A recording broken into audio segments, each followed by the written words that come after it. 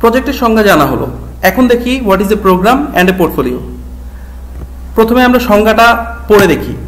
A programme is defined as a group of related projects, subprograms and program activities managed in a coordinated way to obtain benefits not available from managing them individually.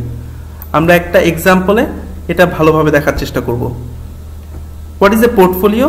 A portfolio refers to projects, programs, sub-portfolios and operations managed as a group to achieve strategic objectives. What does it really mean? Let's see an example. এখানে আমরা ধরে নিচ্ছি these 12 are 12 separate projects and these two may be some operational tasks for any organization. এই প্রজেক্টগুলোর উদ্দেশ্য কি আমরা যদি দেখতে পাই, এখানে 6টি ভিলেজ আছে, 6টি ভিলেজে স্যানিটেশন করা হবে, 6টি সেপারেট প্রজেক্ট, 6টি ভিলেজে আর্সেনিক ফ্রি করা হবে, 6টি সেপারেট প্রজেক্ট।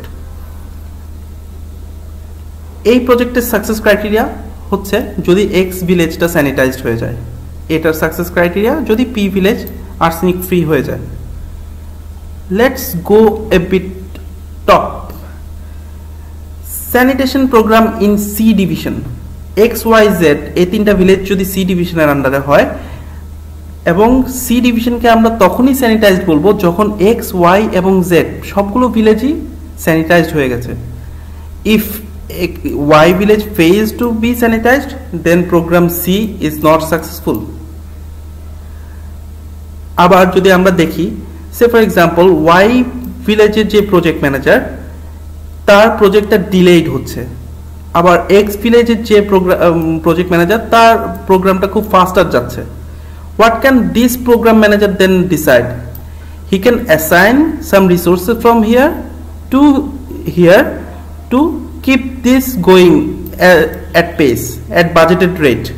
তাহলে কি হবে, দুটো প্রজেক্টই সাকসেসফুল হবে এবং ধরে নিচ্ছি জেডও successful. In that case the programme will be successful. তিনটা প্রজেক্ট আলাদা আলাদাভাবে সাকসেসফুল হলে প্রজেক্টের কোনো প্রোগ্রামটার কোনো উপকার হবে না যদি না তিনটা প্রজেক্টই সাকসেসফুল হয়। সো আবার কোঅর্ডিনেশন ইন এ ওয়ে যে এই প্রোগ্রামের ম্যানেজার এই প্রজেক্টগুলোর মধ্যে কোঅর্ডিনেট করতে পারছেন।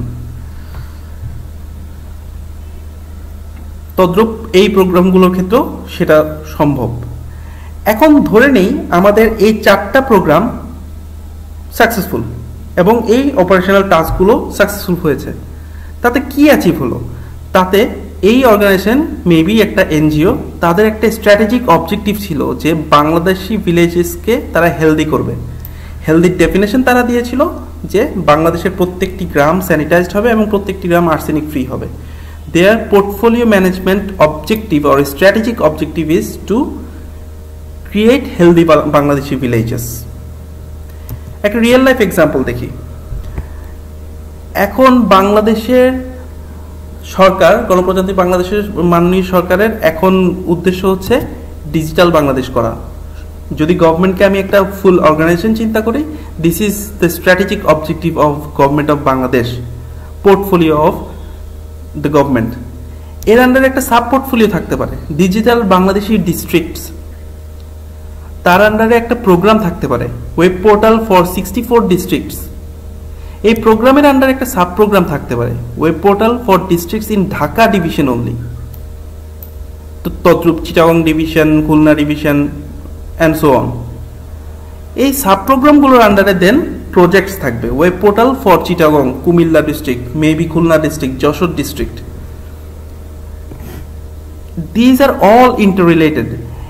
এই প্রজেক্টটা এইখানকার যে প্রজেক্টগুলো সবগুলো সাকসেসফুল হলে এই সাব প্রোগ্রামটা সাকসেসফুল হবে, এবং সেই সাব প্রোগ্রামগুলো সাকসেসফুল হলে দেন অনলি প্রোগ্রামটা সাকসেসফুল হবে। এই প্রোগ্রামটা সাকসেসফুল হলে এই পোর্টফোলিওর একটা স্ট্র্যাটেজিক অবজেক্টিভ মেবি সাকসেসফুল হবে, মেবি আরো কিছু অবজেক্টিভ আছে যেগুলো আলাদা আলাদা প্রোগ্রামের মধ্যে রান করছে। All ads up to the strategic ambition of the organisation digital Bangladesh.